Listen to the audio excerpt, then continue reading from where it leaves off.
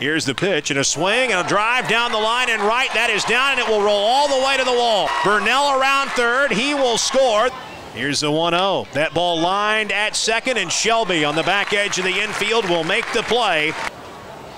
3-1, a high drive toward the high part of the wall in right. Greer back. He's not going to get this one.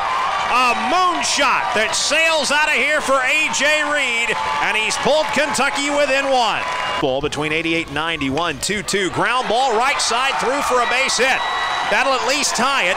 Rada scores. Here comes the runner to the plate. The throw not in time. Cousineau scores standing up.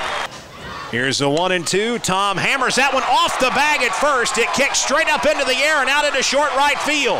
Kuhn scores from third. Here comes Reed. The throw into the plate is up the line at first. And two come home on a hit for Kai Tom, his third in the game, to make it 6-3.